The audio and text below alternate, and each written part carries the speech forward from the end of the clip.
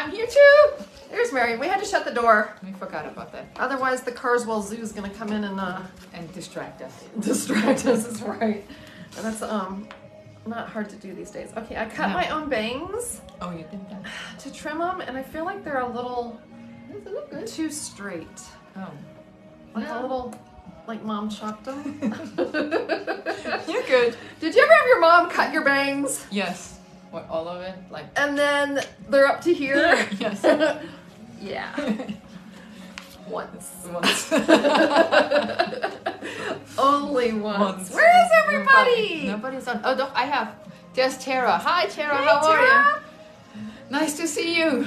Oh, No, okay. Here we go. Here we go. Well, welcome to Shine with Marion and Angie. Yeah, sorry we're a little bit late. Yes. We've had technical difficulties. Yes. That whole life thing is not always the easiest things. No, and they changed the buttons and they moved stuff Oh, around. God. And I just updated I updated 100 apps on my phone. Oh my gosh.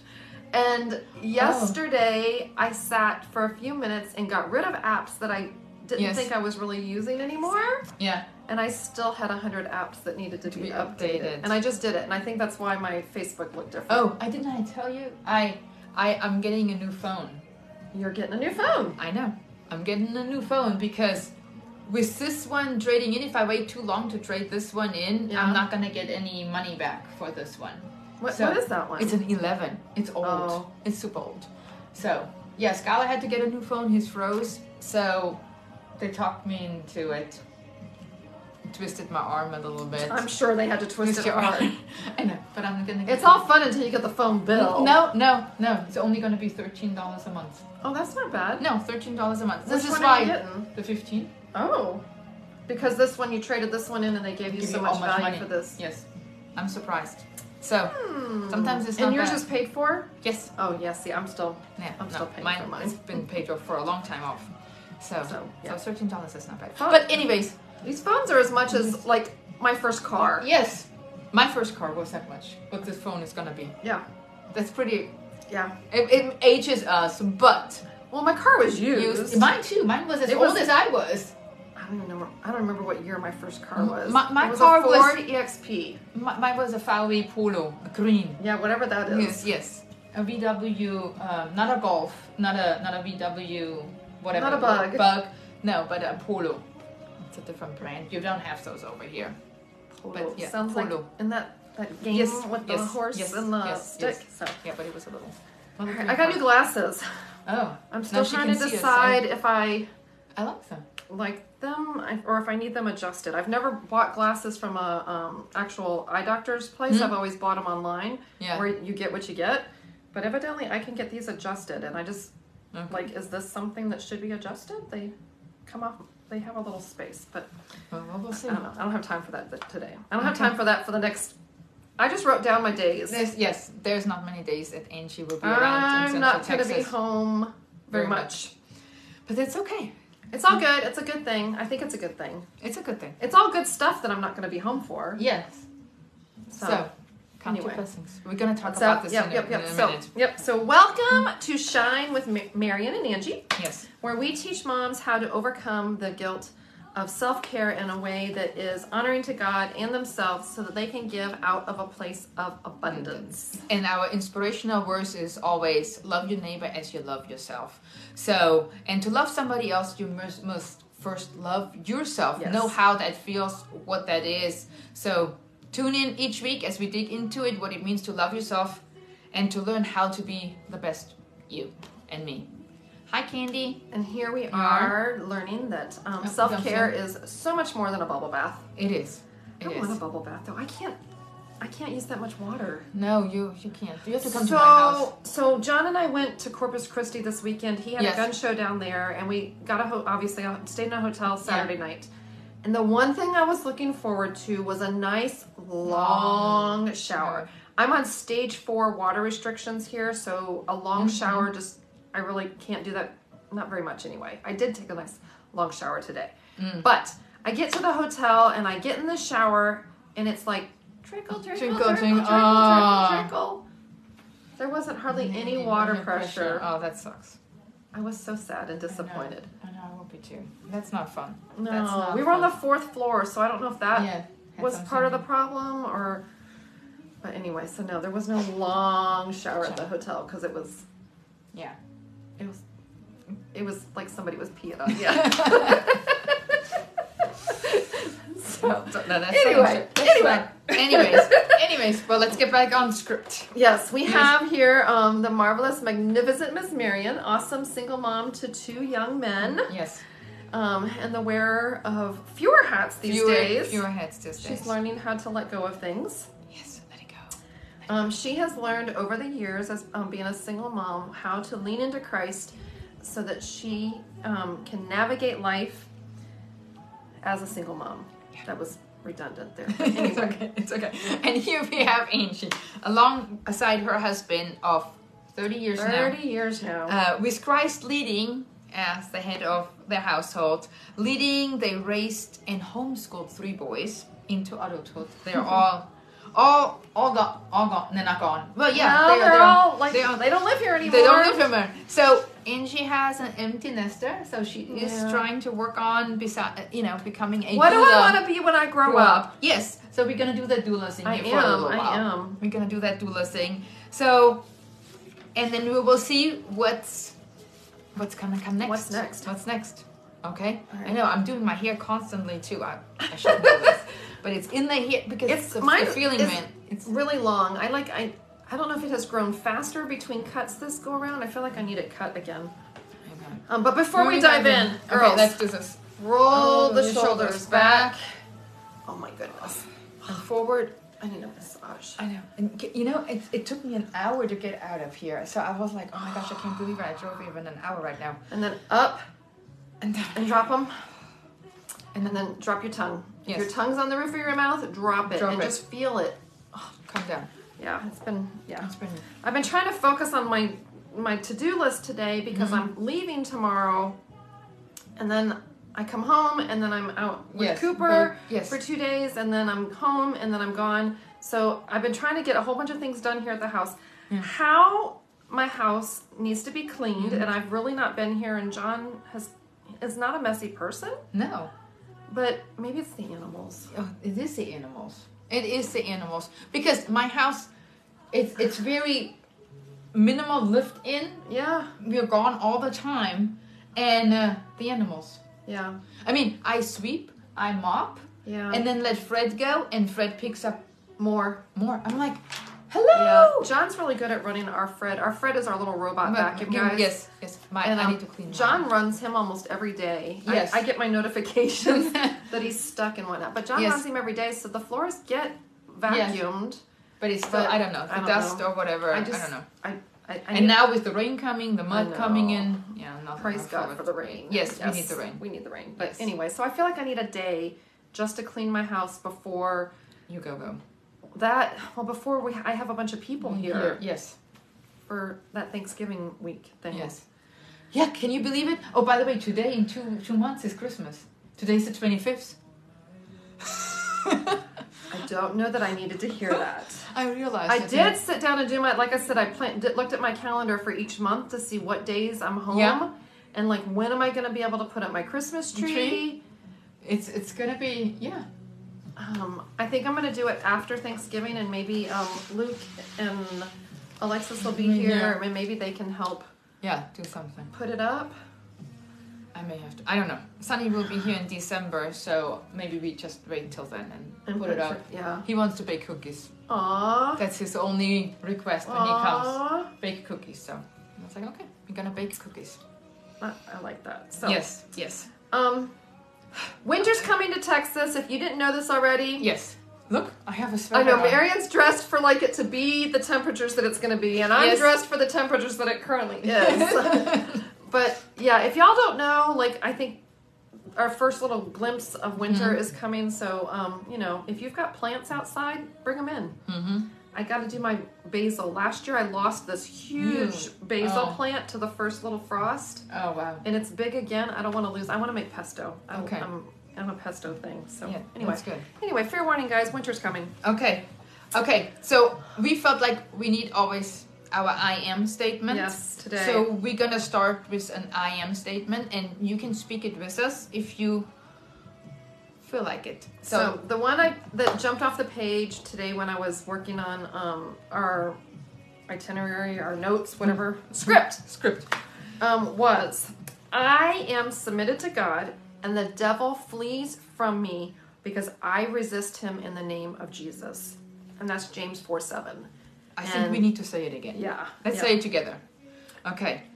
I am submitted to God, and the devil flees from me because I resist him in the name of Jesus. And there's a lot going on. Yes. In the world around us. So I looked, I have a commentary that I really like. It's like verse by verse commentary or something like that. Yes. And the key here for this entire verse is the word submit. And I know a lot of us don't like that word. It has a lot of negative connotations to it, but it's really not. It's really a word of power. Yes. There's two words here that are used that means the submit. It comes from a word that means arrange and a word that means under and to arrange. So a humble person always arranges himself or herself under God's authority. Yes. And the word submit was actually a military term. So, and James puts it in a language in terms of warfare. So we are at war, and we know that we are in a spiritual war. We're all of us with the devil. With the devil, he's real. He's there. So a humble person submits to his commander in chief by giving allegiance. Allegiance. See, that's a word. I'm like, whoa. How do I say this? By giving allegiance to the Lord, the devil will flee from us. So let's not forget the power we have in Christ. And I don't know about y'all, but knowing that I'm not in charge, yes, I'm okay with that. It's freeing. It is, because if I'm not in charge, that means I'm not necessarily responsible either. Exactly. It's freeing. And if I don't have to make all those choices and all those decisions, and I just leave it up to God, in a way. Yeah. I mean, we're not totally free of responsibilities, but it is freeing to me. And freeing to know He will take care of it. Probably a different way than I am imagining it in my head right now. Always. But it will be taken care of. Yep. I just know. Yep. I just know. Yep. We have a fun... I'll try and be quick with this story. When John and I were first married, we lived in this little tiny townhouse, and we moved out. We moved out to move into a little bit bigger place. We had just had Matthew, and the landlord kept our deposit. He went around with some sort of moisture detector thingy and said that there was wet spots all over on the carpet and that we had trashed the carpet. We couldn't afford that. You know, then we really could not afford for him to have kept our deposit. And so we were upset. John was really upset. And but we decided, you know what? This is up to God. His revenge is way better than ours. And we knew the neighbors next door, and we went back and met up with them, and come to find out, the hot water heater had busted, and he had replaced the carpet. No way. And it flooded. Oh my gosh. Well, God. Yeah. Lisa says y'all almost make it sound easy. Yeah, Lisa. We're working on it. To be the best you. You know, to be the best us. Yeah, we're working on it. Yeah, no, it is a concerted effort to let go. Yes. But anyway, that wasn't even our topic for this week. No, because our topic is a lot of topics. It's we're coming in the season of Thanksgiving.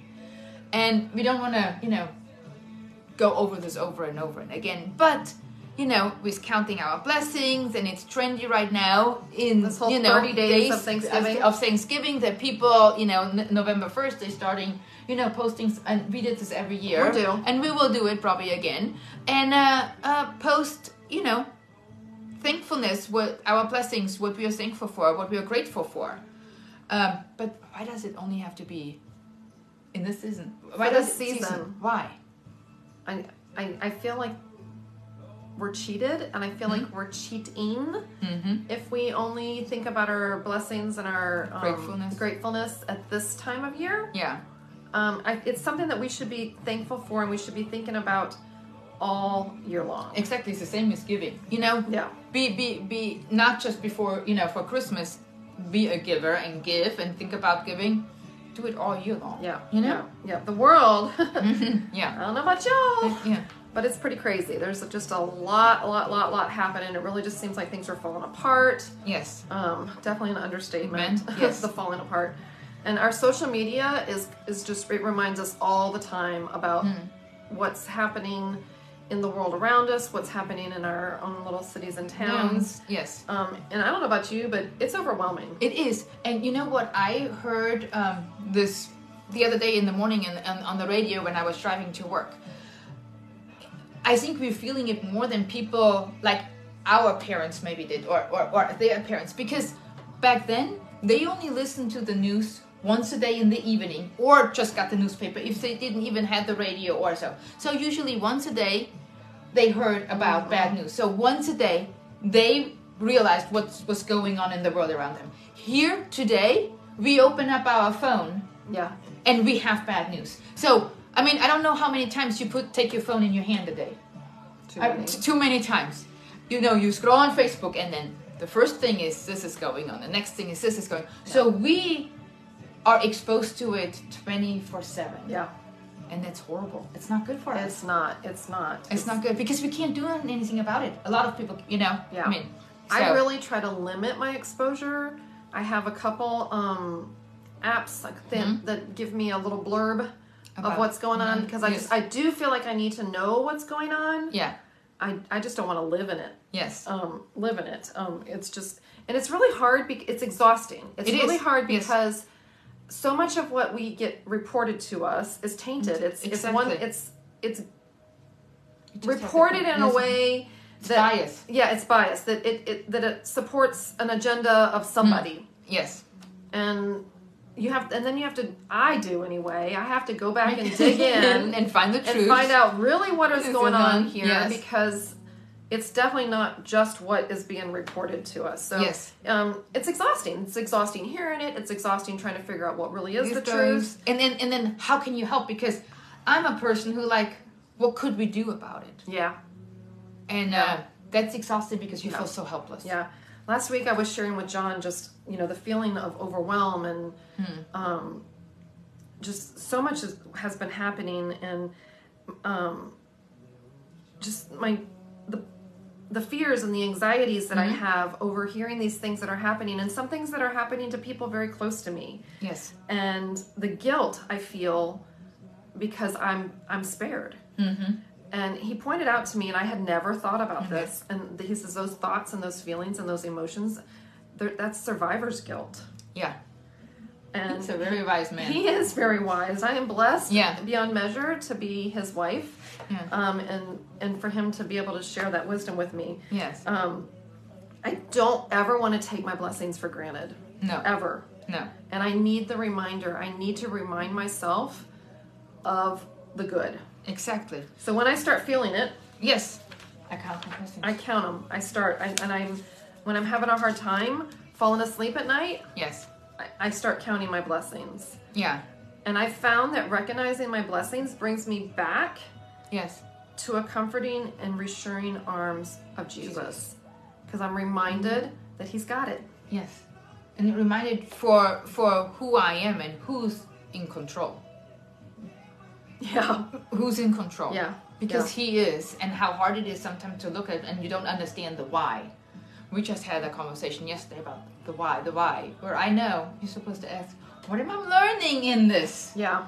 But it is sometimes hard. We talked about that last time, that, we can ask why. Why? There's a purpose behind this. Exactly. There is a purpose, and it would make it so much easier if we would just know that purpose, but it's often not given to us, sadly. Yeah. So I know when I knock on those pearly gates up there, lots of questions. I have a list.